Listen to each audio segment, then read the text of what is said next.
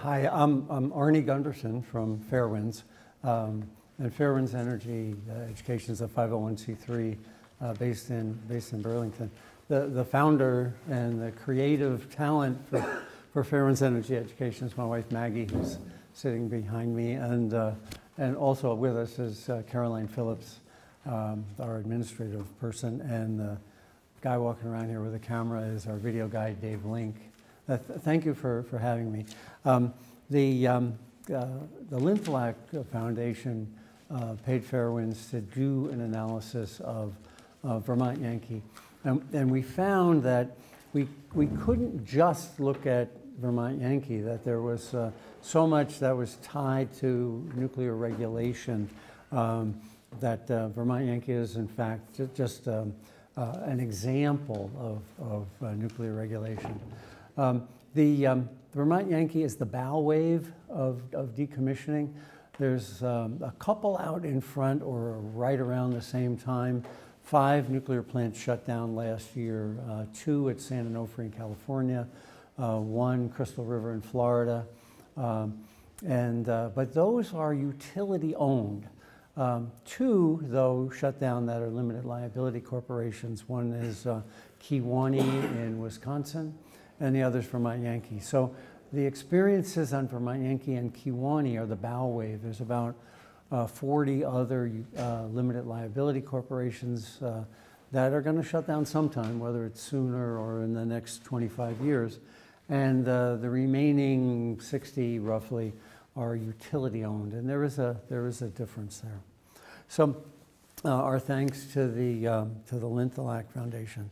So the report the Linthalak Foundation allowed us to write is the bound thing, and it's available online too. But we provided you with a bound copy. We posted it on the committee page. Okay, so that's the full report is roughly a 40-page report that's available online, and then the other one is the Cliff Notes. So we'll work off the Cliff Notes today. We found there were 7 financial areas that we wanted to talk about, and 4 safety areas that are Vermont Yankee specific. The financial issues are involve Vermont Yankee, but are not really Vermont Yankee specific. And at the end, there is an ask here. And the ask is that I don't think there's something as a legislative bill that can be produced, but I know that the auditor's offices around the nation have a group. The same with the public service commissioners. The same with the attorneys general. I guess the ask is that as a group of states, if you believe these problems that we're identifying are significant, the Nuclear Regulatory Commission does listen to states. And even just Vermont showing up at the door means a lot. But if it were 10 states, it means a real lot. So the states that are involved with especially with the limited liability corporations, we believe should band together and begin to change nuclear law. So the first is, so there's 7 financial issues, and then I'll talk about the 4 safety issues briefly. The first one is, yeah. So is there some effort already underway to organize, I don't know if it's auditors or public utility commissions or AGs? I mean, is there something already underway? I don't believe there is. I talked to Chris Recchia, and he's on board. He sees this pretty clearly, but I don't really think he's trying to involve his peers right now. So, no, hopefully that can happen, because Vermont's not the only one. It's just the first. So the first concept is this concept. The nuclear industry will call it SAFSTOR, but it's spelled SAFSTOR. And your 3rd grade teacher will be rolling over in her grave because that's pronounced SAFSTOR. Rhymes with sap, not safe. SAFSTOR, as the nuclear industry would say, but SAFSTOR is a 60-year delay until the nuclear plant can be dismantled. There is no reason in physics why the Nuclear Regulatory Commission chose 60 years. It's a financial mechanism that allows the decommissioning funds to grow, but there is no reason in physics why you should wait 60 years to shut a nuclear plant down. Now, the nuclear industry's position is, well, we have to save the poor workers from the radiation exposure. And the problem there is that when a nuclear plant wants to do a repair and start back up very quickly, they'll give enormous exposures to their employees, and you really can't have it both ways. An example is for Vermont Yankee over 60 years, radiation's measured in rem, it's just a number, and the workforce will get around 300 rem over the 60 years to decommission the plant.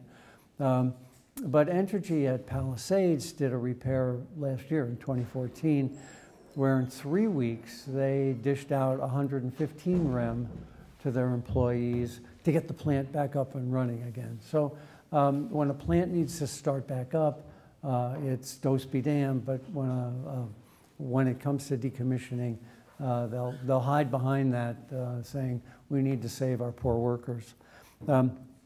Our recommendation, and I think Rekia sees eye to eye with this, that there is no reason for SAFSTOR in the law.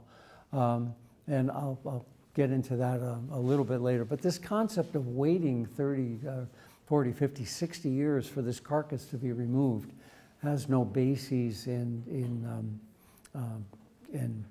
physics. So the next thing is there's this thing in law 10 CFR 50. And 10 is Nuclear Code of Federal Regulations, 50 is power reactors. So 10 CFR 50, 0.75. And this 0.75 paragraph is how nuclear plants are, how we calculate how much it costs to decommission the plant. And so 10 CFR 5075, I'll just say 5075 now instead.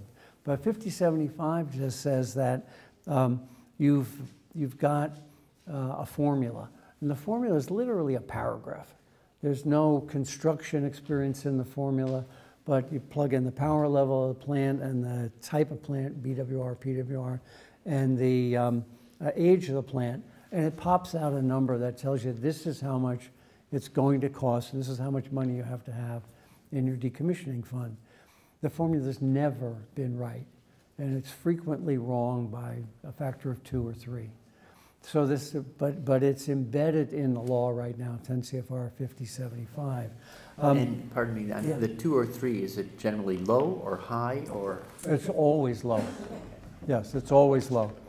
And now the problem is for you as policymakers. We went through this, and Maggie and I wrote a report in 2007 that showed there was going to be a decommissioning shortfall. And again, in 2012, we wrote a report for the Joint Physical Office that showed that there would be a decommissioning shortfall. But it's not a transparent process. All you do is plug in a couple numbers into this magic formula, and out pops a number. So there can be, this law was written before Excel spreadsheets. And Maggie and I worked with our science advisor, a guy named Les Cannett, who, by the way, is a great professor over at Johnson State. And we developed a spreadsheet that does this for you.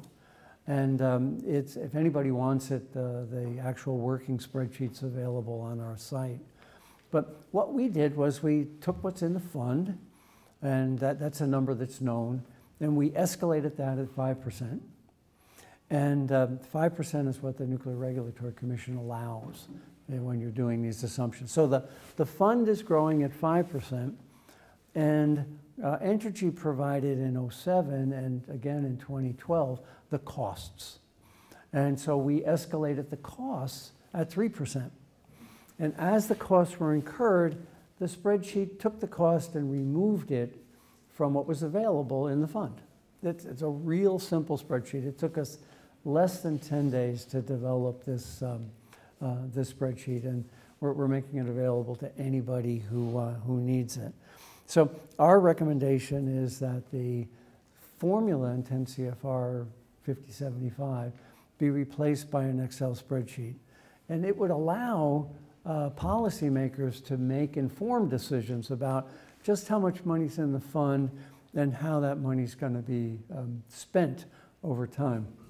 I know that Attorney General Sorrell and Governor Shumlin faced this problem when they were negotiating with Entergy last year. Exactly when is there going to be enough money to get into the fund? Can I ask a quick question? So that 3% cost line for the cost of decommissioning the work, is that based on prior industry experience? Is that the rate of growth of those costs to date? There's about 5 different costs in it. Most of them have been growing around 3 or 4%. A couple of them, though, like the cost to dispose of the waste, have been growing faster. So the formula may not be accurate, but it's not a showstopper. Okay, so now that brings me to the key point in the financial discussion. And the decommissioning fund is for decommissioning. And decommissioning is defined in this 5075. It does not include the cost of spent fuel storage. The decommissioning fund is not designed to support the spent fuel storage fund. A little bit of background there. They were going to build Yucca Mountain. It didn't get built in time. So all of this waste wound up sitting at sites around the country. And the process is that utilities or standalones sue the Department of Energy for the cost of spent fuel storage. And there's a litigation process, and they always get it back. And it may take 2 or 3 or 4 years, but if they take $100 million to build a spent fuel storage pad, they then sue Department of Energy. There's a legal process, and they get it back. Well, what Entergy did in '07 and again in 2012 and again in the estimates they provided you is they are taking that money out of the decommissioning fund and not assuming they ever get it paid back. It's essentially an interest-free loan from the decommissioning fund. Now, they're asking for an exemption from the Nuclear Regulatory Commission so that they can do this. And it's like, you know, the speed limit on 89 is 65 miles an hour, but we can pull into the police barracks and ask permission to go 95. And that's basically what they're doing. They're asking for an exemption to tap the fund to take the spent fuel storage costs out. And that's a real cost to Vermonters. Essentially, they're asking for about $400 million to be removed from the fund over time, and it's at least an interest-free loan. There's no assumption that they pay it back. They're basically assuming that they lose with Department of Energy and they don't pay the money back. So our spreadsheet takes that into account, though. Our spreadsheet shows that you do get the money paid back. Is there any history of such exemptions being granted? Yes, unfortunately, yeah. The Nuclear Regulatory Commission has rejected some and accepted some. In the main report, we have quite a few NRC emails with Sarah Hoffman when she was over in the department.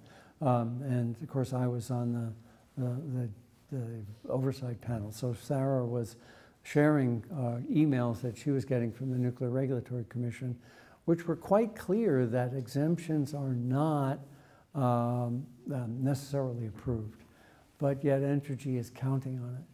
Well, no, this is right. Have any states or any jurisdictions where such exemptions have been granted countersued to have the money restored to the fund? I mean, a suit against the Department of Energy or the NRC for allowing the exemption? No. And one of the things that we've recommended is that Commissioner Recchia petition the NRC not to grant that exemption. And we're an interested party here, because half of any residual in the fund is ours. At the end of the process, the deal we cut with Entergy is that half of those funds are ours. So we have a seat at the table is Fairewinds' position. And you mean Vermont? Yes, Yeah. yes. Not the state of Vermont, but it actually is the ratepayers that paid the electric bills. Not you and Maggie. No. Just want to clarify the I we. wish we had yes, we Vermonters as ratepayers to the utilities that owned Vermont Yankee, at the end stand a chance to have a, potentially $100 million reduction in our rates out at some point in time. So what we did was we, Fairewinds, took the costs that Vermont Yankee provided, and we stripped out the spent fuel storage costs. And we ran the calculation through our spreadsheet. And it's the first slide on this handout. We show that Vermont Yankee can be completely reduced to a farmer's field again by 2032. And that's dramatically different than what you're hearing from Entergy. They're out at 2059 and things like that. And the difference is that Entergy's tapping the fund for something that the NRC has specified is not what the fund is for. Now, why would Entergy do that? It's, Mark's smiling here. And the reason is that if they were to take the funds from their balance sheet, it's essentially non-productive. They're not. They wind up having more capital on their balance sheet and not any new revenues to support it. So industry-wide, the nuclear industry has discovered this loophole where they can tap the fund to pay for the independent spent fuel storage, and it's not in the law. My experience with the NRC is that if you persist long enough, you'll get the exemption, which allows you to tap the fund. So that's the very first slide shows initially costs, the amount of the y-axis, the up and down axis is the money that's available, and then it initially drops. And that's to be expected because you have a period where you're cleaning up the wet systems and things like that. You're buttoning down the plant. So costs are going to drop because you're pulling from the decommissioning fund faster than it's being replenished by the stock market. Then there's a period where it's level, and when I went through the actual spreadsheet data is the second page. What it shows is that the first 5 years you're sucking from the fund faster than it's growing. But then if you just wait 5 years, if you put the plant in mothballs for 5 years, which means you have a couple of maintenance people making sure the roof doesn't leak, making sure pigeons don't get in, and health physics people to monitor the radiation. Just wait 5 years, the fund will have recovered enough at 5% growth to allow enough funds to completely decommission the plant if spent fuel storage is not included in the revenue stream. And again, the spreadsheet's available, and we can tinker. If you don't like 5%, we can run it up to 6 or down to 4. It's a very flexible spreadsheet that Dr. Cannon at Johnson State developed with me. So if as planners you had this Excel spreadsheet, a lot of the issues we faced in 2007 and 2012 would be off the table. Entergy basically was saying, well, if you let us run to 2032, there'll be enough money in the fund.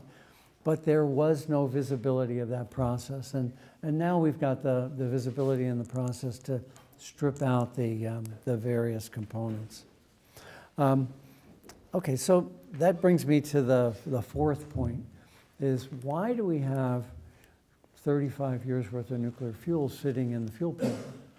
The original concept of a nuclear power plant was the fuel would sit for 5 years, and then it would be shipped to reprocessing.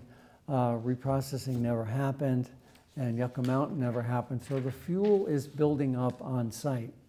But there's no reason why it has to be in the fuel pool.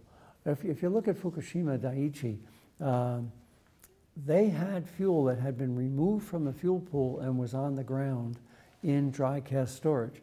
And the dry cask survived the earthquake and the tsunami just fine. The risk to the public is storing the fuel in the fuel pools, which of course is what happened at Daiichi and why the Nuclear Regulatory Commission said back out for 50 miles. They told Americans not to evacuate out to at least 50 miles. So spent fuel storage is in the wet fuel pool is now being allowed by the Nuclear Regulatory Commission. And it's actually being encouraged by utilities and reactor owners. It's the same reason that the independent spent fuel storage is. It saves the utilities money. If they wait until the plant shuts down, then they believe they can transfer all of that cost to get the fuel out of the fuel pool into the decommissioning fund. So it's a financial instrument from them. Fairewinds isn't alone in this. Union of Concerned Scientists feel strongly that the fuel is much more dangerous when it's in the fuel pool on the top of Vermont Yankee than if it had been moved to dry cask storage. So if utilities, and again, they're hiding behind the fact we're doing it to save our poor workers exposure. And of course the argument of Palisades holds true that if you need to get that plant up online, you're going to spend money and you're going to irradiate people. But when it's not a cost to keep the plant running, then they seem to worry more about their employees. So it's not as safe, and yet it's perpetuated because utilities feel they can push that issue down the road, and when it hits decommissioning, they have another source of funds rather than operating revenues. And even if they get the money back over 4 years, they just say, well, it's gone for 4 years. Well, $400 million at 5% is $20 million a year times 4 or 5 years. There's a $100 million interest-free loan that the fund is giving to Entergy or to Kewanee or any of the other plants. So we're really advocating that the NRC not give exemptions for removal of spent fuel, and as is funded from the decommissioning fund. But we feel strongly that the plants are not safe if the fuel sits in that pool. Now I actually have a great bit of good news, and it's the last 2 slides on the page, on the handout. The second to last slide shows the growth in the decommissioning fund over time since 1995. That was the only information I could have. It actually went back further. And you'll notice it's rather smooth for until about 06, and then it gets bumpy after that. And the reason is that monthly data became available from the department in about 07 or 08. So the bumpiness in the curve is not indicative of anything except that it's based on monthly data.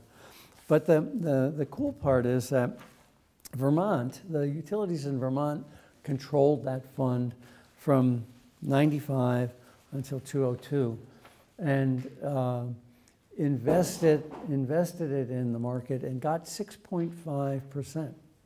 The rate of growth in the fund when Vermont utilities were controlling it was 6.5%. When Entergy got it, it's grown at 5.8%. So the Vermont utilities should pat themselves on the back. They were able to grow their fund somewhat faster than Entergy did. Both the 5.8 and the 6.5 are greater than the NRC assumption. So I really think the NRC is being conservative here by assuming 5% fund growth. And I think that's a good thing because if you have another stock market retrenchment, you get to the point of being less than that.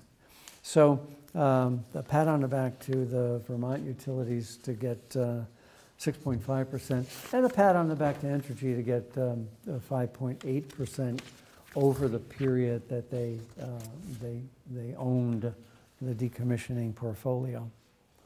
The last three financial things, though, are another concern. And the first one is the issue of limited liability corporations. The NRC allowed that to happen about 15, 17 years ago. As utilities, the traditional utilities, sold off their generating assets, they were bought by limited liability corporations. And there were some great thinkers ahead of, as this was happening, that said, this is not a good idea. Vermont's Peter Bradford is a perfect example. A company called Synergy wrote a report that Bradford actually co-authored that talks about the risks of limited liability corporations. And Maggie and I have been talking about this since '07 when we published our first report, that limited liabilities are there to limit liability. And there's actually three limited liabilities between Vermont Yankee and Entergy.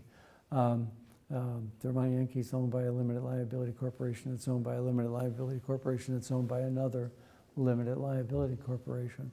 The net effect of this is that if they walk away, the Nuclear Regulatory Commission says that we'll blow through that and we'll go after the parent company.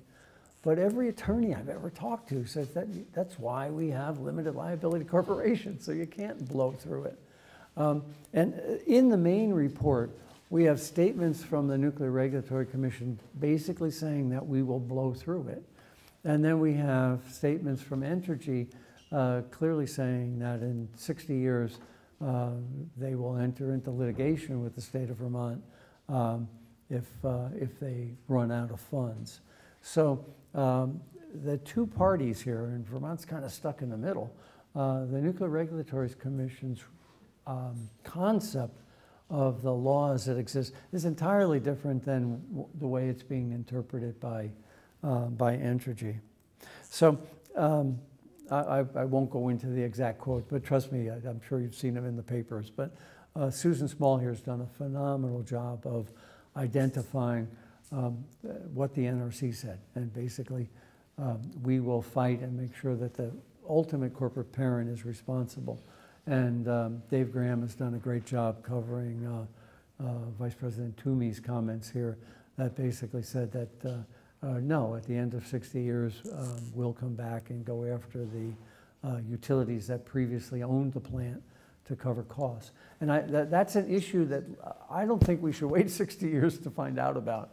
We're basically deferring a potential liability. So limited liability corporations were not, that the NRC didn't think about at the end of life, what do you do for a power plant when they allowed these limited liability corporations. Related to that, we all know that part of the deal that was cut in 2002 was that the state would share 50-50 any remaining funds in the decommissioning fund. And if we go back to that slide, there's $100 million left in 2032. As I interpret the MOU, Entergy gets half that, and the state ratepayers get half that. So there's a potential $50 million windfall to the ratepayers of Vermont. Attached to this main report at the back is a long letter to the Assistant Attorney General and to Mr. Recchia from Entergy, and it's a pretty nasty piece of work. The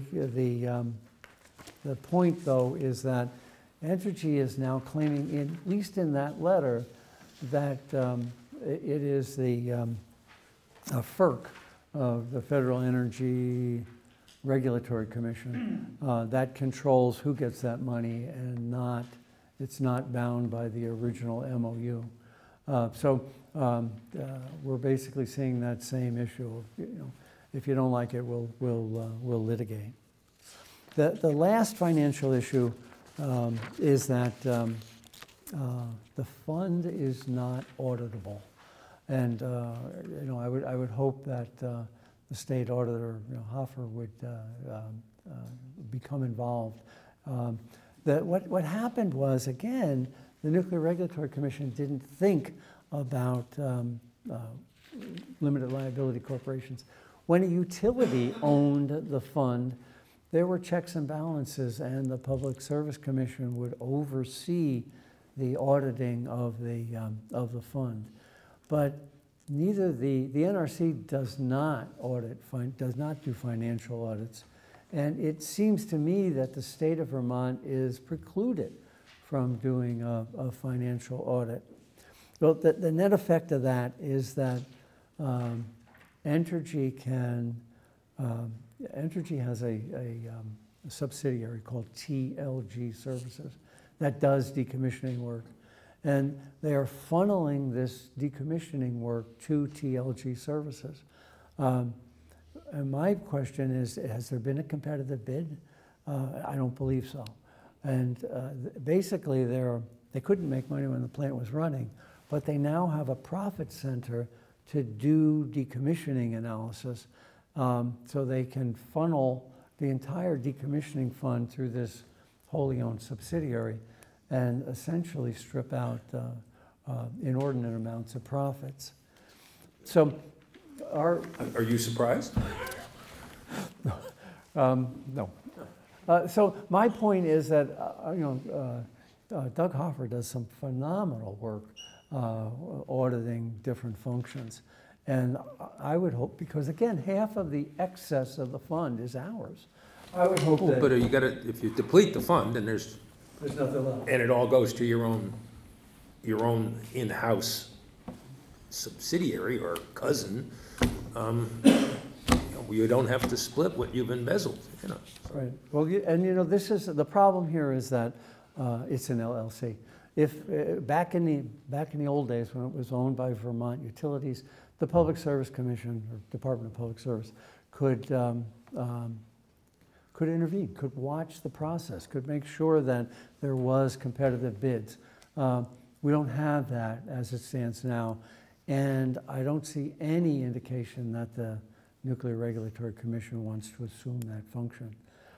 By the way, this report that the Lintelac Foundation provided the funds for was given to the NRC as part of the public comment period. And we actually have the acceptance, the NRC has it in their possession, but they have not made it a public document yet. So we will see over the months to come what the NRC's reaction to that issue will be, because the issue of auditing these funds is one of the ones that we brought to the NRC's attention. So that's it for financial. I've got 4 safety issues. They're relatively quick. First off is emergency planning. I know Commissioner Recchia has been an advocate that we've got to keep the emergency plan in place until the nuclear fuel is safely out of the fuel pool onto the ground. I couldn't agree more. There's 3 senators, Boxer from California, Markey from Massachusetts, and Bernie Sanders, who are also asking for that. They're all Democrats, they're all outvoted. I don't think it will go anywhere. But the Nuclear Regulatory Commission does pay attention to states. So if enough states feel that we should have an emergency plan, I would think that there might be some leverage there. We've had near misses during SAFSTOR at Dresden out in Illinois back in the 90s. A pipe froze and the nuclear fuel pool began to drain. They lost 60,000 gallons from the nuclear fuel pool, and it was heading down pretty quick. In another day, the fuel pool would have drained, and the X-ray cloud coming out of the fuel pool would have been so high they would have had to evacuate the site. So SAFSTOR really isn't SAFSTOR. And the other example is Fukushima. where the fuel pool in Unit 4 was on the hairy edge of causing the entire site to be evacuated too. So until the fuel is out of the fuel pool, I think we should have an emergency plan in place. The Nuclear Regulatory Commission's position is that, well, if there's an accident in the fuel pool, the radiation, whatever little bit there is, won't leave the site. That it will be in what's called the owner-controlled area. And that's Entergy's position, is that the calculations show that it'll stay in the owner-controlled area. If that's true, they should give up their liability insurance, right? We have Price Anderson liability insurance to protect the people. And if you're claiming now that the plant is perfectly safe and no radiation is going to leave the site boundaries, they should renounce their Price Anderson insurance, which of course has not happened. So first issue is keep the emergency planning in place until 5 years out, and that should come from the fund. I don't have any problem with that. Isn't that the issue? I think it is, yes. I think it is, yes. They don't mind the emergency planning being in place. could The be. state of Vermont picks up the tab. Right. It's about That's the $2 million a issue. year coming out of the fund. Right now, the fund is growing at 30 or 40 million a year. It's a cost. If we Vermonters feel it's important, we should bear it. But the nuclear industry doesn't want it, and I think that Entergy is just spouting the company line. But related to that is that the other part. So we know that it's obviously safer than when it was running, but it's not completely safe until that fuel's on the ground and in the dry cask storage. And if you remember, I'm probably the only person in the state who remembers this, but in 2008, there was the brakes failed on the crane as it was lifting fuel. So as it was, this crane is designed to handle about 120 tons. And they were lifting about a 100-ton canister of spent fuel, and the brakes failed. Now, it didn't go into full screaming down but they couldn't control it. It went down and down and down, down, down, down. So we have a history in Vermont of the brakes failing. So the other thing that we're recommending to the NRC is that when you move fuel, and you have to move fuel, and it's important that you do move fuel, do it when the school's not in session. I mean, there's kids right across the street, 4,500 feet away. Now, they can wait until the summer to do this, or they can do it on holidays or whatever. But it just, to me, makes no sense to be moving nuclear fuel at a reactor that had a brake failure already. And the risk is remote. There's no doubt about it that we all hope and pray. But why not get the kids on holidays, weekends, or whatever, and move the fuel then? It just seems to me to be a prudent thing to do. Last two things. You're aware that they found strontium-90 on the site in the groundwater. When Maggie and I wrote a report for the Joint Fiscal Office, and we recommended constant monitoring of the groundwater. We also recommended that the extraction wells continue to be operated.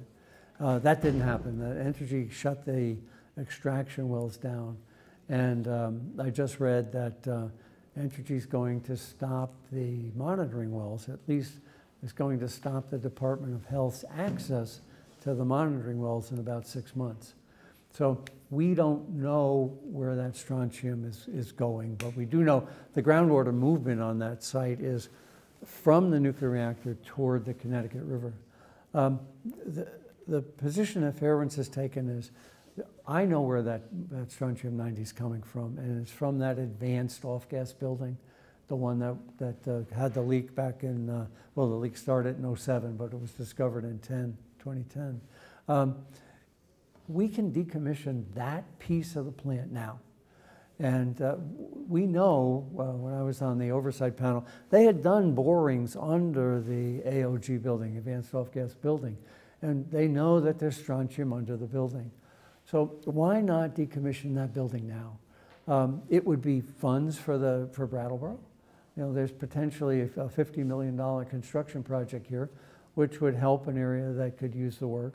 But more importantly, it stops, all the horses are not out of the barn. Some of the horses are, but we can get the horses that are in the barn and pick them up and store it. So one of our major technical recommendations is get the fuel, get the radioactive material out of the ground, clean up the AOG building now. You got to do it anyway. It's in the estimate. Before it gets to the river? It's a pay me now or pay me later, but pay me later on steroids. You know, that if this stuff starts to spread throughout the site as it moves out of the plume, the costs are greater. So it just seems to me to be more prudent from a cost standpoint to pick up that AOG building now and bottle up what radiation's leaking out.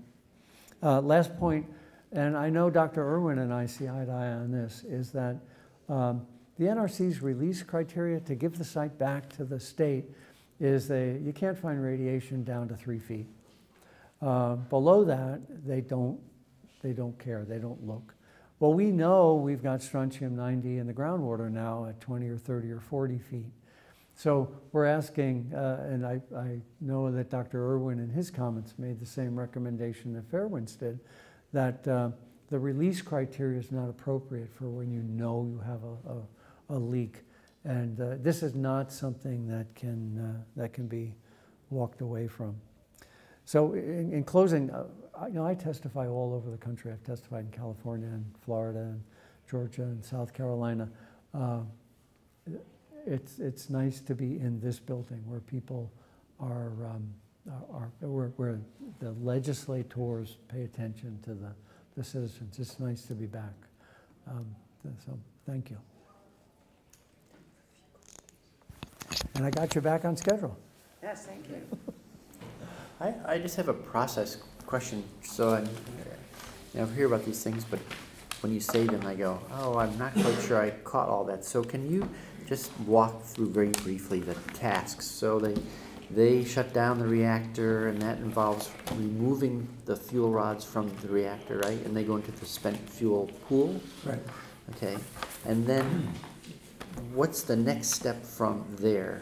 They are removed from the pool and they go where? To dry cask storage? Yes. Okay. It takes the fuel that's in the reactor most recently stays physically hot for about 5 years, and it can't be in dry cask storage. But there's 39 years worth of fuel or 35 years worth of fuel in the pool, some of which could be removed right now. But at the end of the day, to do dry cask so that air can cool it, you've got to wait 5 years. It's also in, Entergy has to have licensed reactor operators monitoring the fuel pool because it's mechanical. It's not passive. There are active systems, pumps and heat exchangers that have to run all the time. Seismically qualified pumps and heat exchangers have to run all the time. So after 5 years, when you begin to remove the fuel, it might be 6 years, but around that, after 5 or 6 years, you can then you can reduce costs dramatically because you don't have to keep the engineers keeping things running, the mechanics keeping things running, and the operators, the licensed operators. So it's a cost reduction that occurs about 5 years out. And how many years worth of spent fuel is in the pool currently? It's full. Is it just the last 5 years? No. They removed, there's 6 canisters of fuel on the pad right now. And they removed that fuel to make room for more fuel. And now the fuel pool is cooled again. So they never completely emptied the pool. Again, the goal was they paid for removing those canisters, and they sued Department of Energy and got some money back. That came out of Entergy's budget. How many more canisters worth of fuel have yet to be removed? I think about 30. Okay, so it's... Yeah, it could be 35 or 25, but it's around 30 more canisters on a thick pad that's seismically qualified. And if they could empty the pool completely, then you're saying, then they don't have to have operators there, they're not running pumps, all the rest. So is it that, as best you know, their goal, because it reduces the ongoing cost of that plant before, the other decommissioning costs are addressed? Yes. I think it's every utility and every reactor operator in the country's goal is to empty the pool 5 or 6 years out. The question is who pays for it. Okay. Right, and then the other question is, in that sequence of events, when does decommissioning actually begin as opposed to managing the plant you already just own? Where's that line on the... Well, they are, officially they are in decommissioning now, and that means that the NRC resident inspectors don't live in Vermont anymore, and things like that. So that the official, there's a transfer that occurs when they notify the Nuclear Regulatory Commission that it's over. But the actual dismantlement of the plant occurs when there's funds to see it through. How long was it between when Maine stopped producing power, Maine Yankee, and it went through the 5-year phase? When did they begin to dismantle the plant and cart it away? We could be dismantling parts of Vermont Yankee now. The turbine hall is not terribly radioactive and things like that. But eventually you got to consolidate it down to the spent fuel pool if you want it to. So Maine was done in 10 years. Connecticut Yankee was done in 10 years. Connecticut Yankee, as they were doing it, they discovered a leak of strontium-90 into the aquifer that ran up their cost by hundreds of millions of dollars. But it wasn't a limited liability corporation, it was a utility. And those hundreds of millions got spread out over everybody in Connecticut, 8 million people, a lot bigger state than ours. And they agreed to spread the costs out over 10 years. So that